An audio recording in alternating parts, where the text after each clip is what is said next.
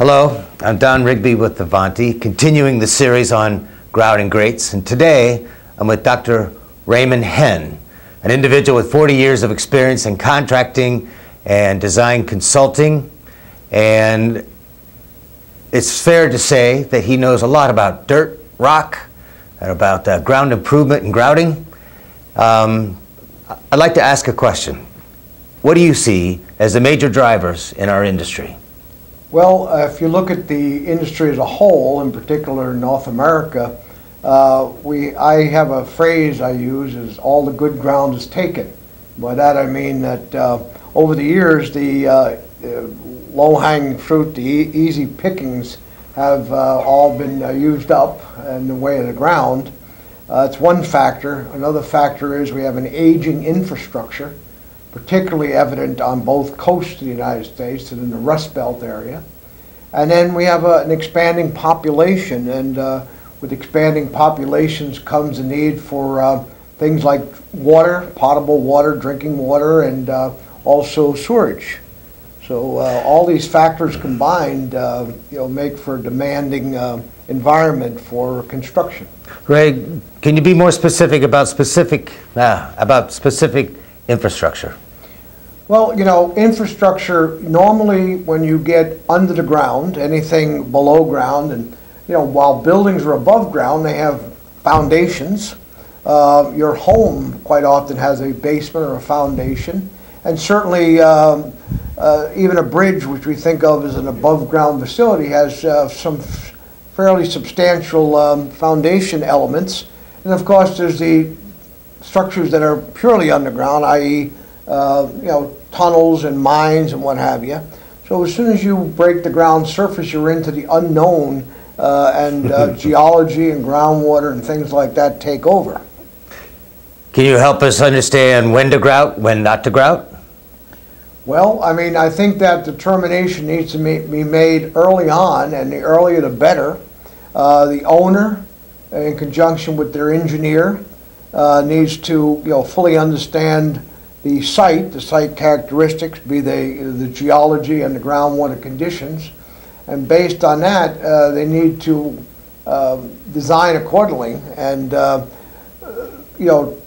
accommodate those needs early on. And the earlier they can do it in the design process, the better off they'll be. Ray, I hear you say this often and frequent. You learn every day, even with all your experience. What advice would you have for upcoming engineers and consultants and contractors who choose to compete and serve the geotechnical market?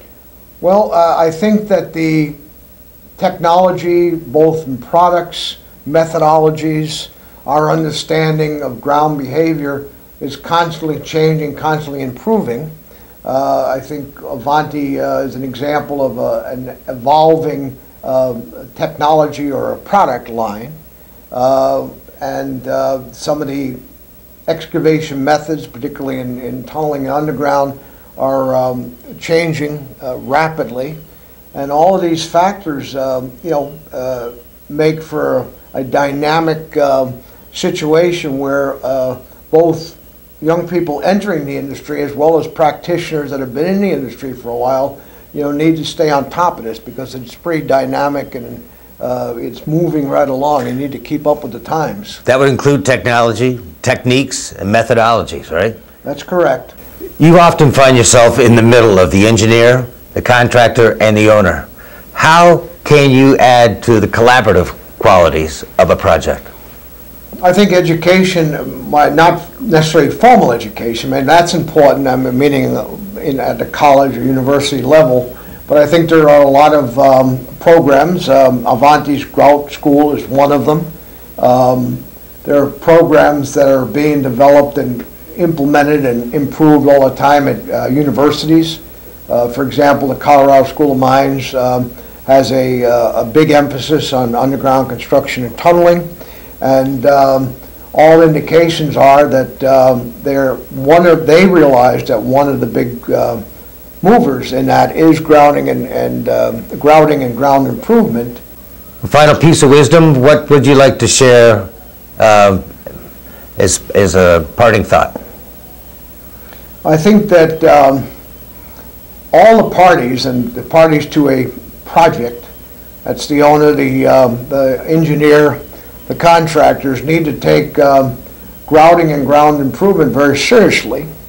It can be, if it's handled correctly and in a timely manner, you can save yourself money, time, and a lot of grief.